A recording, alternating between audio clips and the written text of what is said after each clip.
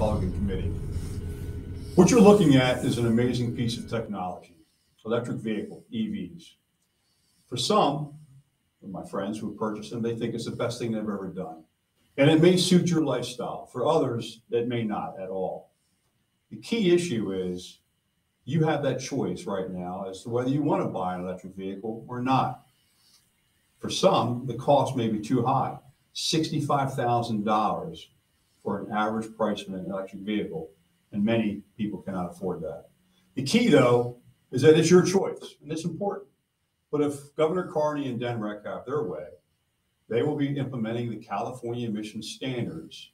And from 2025 until 2035, it will be increasingly difficult to purchase anything but an electric vehicle until 2035 when there is a total ban.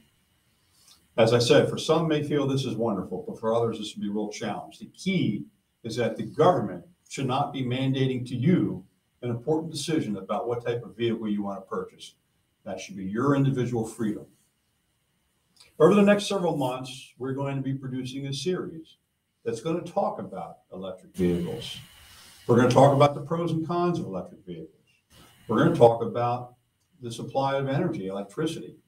You don't flip a switch. It comes at a cost.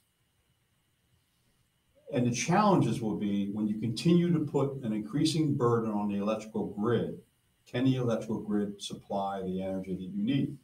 If you look at California emission standards, they have that trouble because they were telling EV owners, please don't charge your cars in toward certain times because they didn't have enough electricity. That's a serious problem. So we want you to understand the complications of this issue. We want you to understand that electric vehicles may not be as energy free and energy clean as they claim to be. I want you to understand the problems of the batteries. All these issues are really important.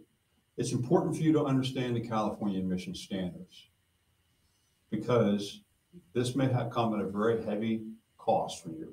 So this is really a great opportunity for you to look at these videos, to look at our reference material. You can make your own decision. If you are impacted by this, if you're upset by this, then a call for action. Things you can do to turn this around. So we're excited about this. We hope you are too, and I appreciate you watching.